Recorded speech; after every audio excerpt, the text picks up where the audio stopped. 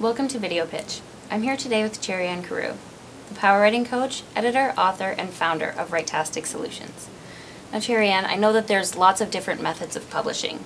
What do you think of self-publishing versus the traditional method of publishing?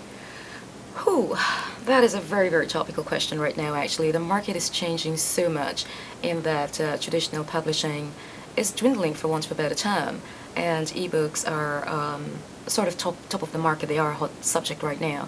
And with the fact that people can self-publish, irrespective of whether it's actually an ebook or going via a self-publishing independent company, I'm not really sure how to answer that because everybody has so much of a choice in this day and age. But I do know that within the traditional market that it's sort of, I wouldn't say phasing out, but it's in fast competition with self-publishing right now.